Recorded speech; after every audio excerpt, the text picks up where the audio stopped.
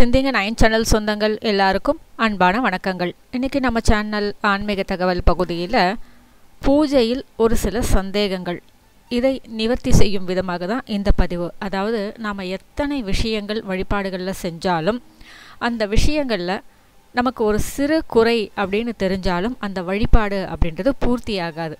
பொதுவாக வெற்றிலைப்பாக்கு, பூ, பழம், தேங்காய் இந்த மாதிரியான விஷயங்களில் ஏதாவது தவறுகள் நேர்ந்தது அப்படின்னா அந்த வழிபாடே நமக்கு பலன் தராமல் போயிடும். ஏன்னா அதில் ஒரு நமக்கு திருப்தி இருக்காது.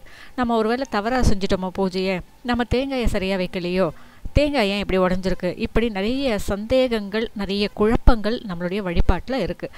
அதற்கான நிறைய பதிவுகள் நான் கொடுத்துருக்கேன்.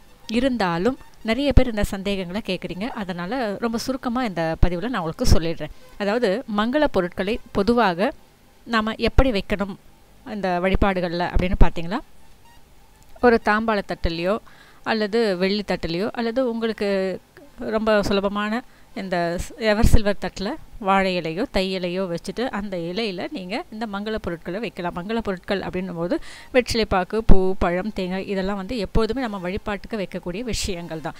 இப்போது லாக்டவுன் டைம், அதனால் இந்த மாதிரியான விஷயங்கள் நம்மளால் வைக்க முடியல, அது வேறு விஷயம். ஆனால் கிடைக்கும்போது நாம் வைக்கக்கூடிய இந்த மங்கள பொருட்களை சரியானதாக சரியான திசையில் நாம் வைக்கணும் இல்லைங்களா.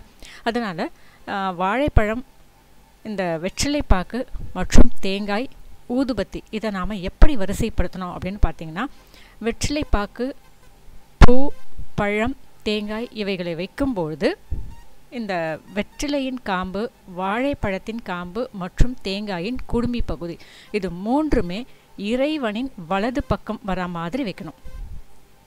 அதே மாதிரி ஊதுபத்தி ஸ்டாண்ட் அப்படிங்கிறது, ஊதுபத்தி நாம் வைக்கும்பொழுது நமக்கு வலது பக்கம் வரா மாதிரி வைக்கணும். இந்த ஒரு விஷயம் கடவுளுக்கு இடது பக்கத்தில் இந்த ஊதுபத்தி ஸ்டாண்ட் அப்படிங்கிறது இருக்கும்.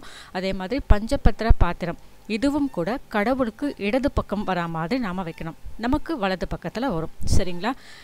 இந்த வெற்றிலை பாக்கு வைக்கிறது அப்படின்றது ஒவ்வொருத்தரும் ஒவ்வொரு எண்ணிக்கையில் வைப்பாங்க. அது அவங்களுடைய வசதி வாய்ப்பை பொறுத்தது. சரிங்களா. மறுபடியும் நான் சொல்கிறேன், வெற்றிலையின் காம்பு, வாழைப்பழத்தின் காம்பு மற்றும் தேங்காயின் குடுமி பகுதி இவை மூன்றுமே ஒரே திசையில், அதாவது கடவுளுக்கு வலது பக்கத்தில் இருக்கணும்.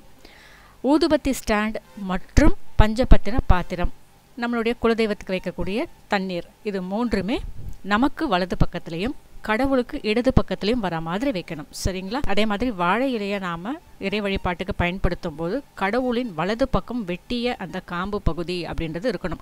அகலமான பகுதி கடவுளுக்கு வலது பக்கத்தில் இருக்கணும்.